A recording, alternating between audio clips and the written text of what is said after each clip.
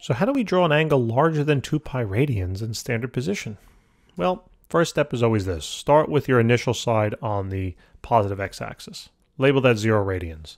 Now, since this is a positive radian measure, we will be rotating in a counterclockwise fashion. If it were negative, we'd be doing the exact opposite. So now what you need to do is you now need to label your essentially standard positions here. So as you rotate, 90 degrees, right, counterclockwise, that correlates with then pi over 2 radians, okay, at the 90 degree mark. This is then pi radians, and this is then 3/2 pi. And then if we rotated then full circle, that would have been 2 pi radians. Now, since we don't like fractions, what we're going to do is we're going to convert this all to decimals. So this is 1/2 pi, and instead of writing the 1/2, I'm going to write 0.5 pi, okay? And this is pi, but I'm going to put a little 1 there.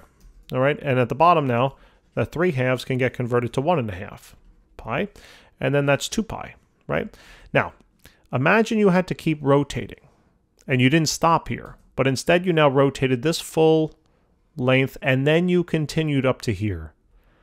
How many radians would you have traveled?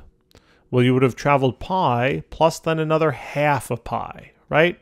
In other words, you would have traveled 2.5 pi.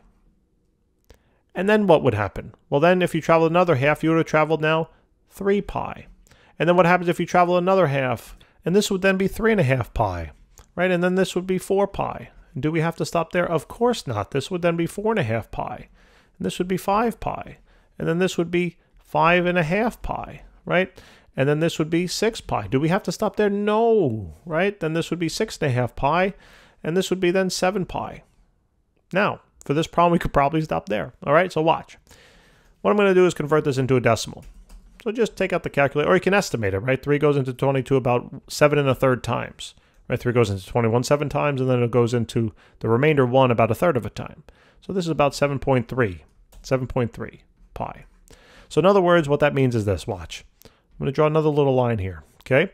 And what we're going to do is we're going to rotate 7.3 pi radians all the way around. We start at 0, 1/2 pi, full pi, 1.5 pi, 2 pi, 2.5 pi, 3 pi, 3.5 pi, 4, 4.5 pi, 5, 5.5 pi, 6, 6.5 pi, 7, 7 1/3 pi. Right, we got to go another little third in here. Another little third, okay? This is now another little third of a pi, okay? And that's it. This is the angle. This is the angle. This is what it will look like, okay? I can kind of erase this because I don't want to bias you here. But when we think about it, we went around how many times? We went around 6, about 6 times? Oh, no, excuse me, 4 times? Right, 1, 2, 3, 4, and we finally get there. All right? So this is the answer. This is what it looks like. All right? But that's how to think about it. It's not that bad. Guys, thanks for tuning in. Hopefully that helps. If it did, help us out. Subscribe, like, maybe even tell your friends. All right? Please? Pretty please? All right. Hopefully we earned it, and we'll see you soon. Take care.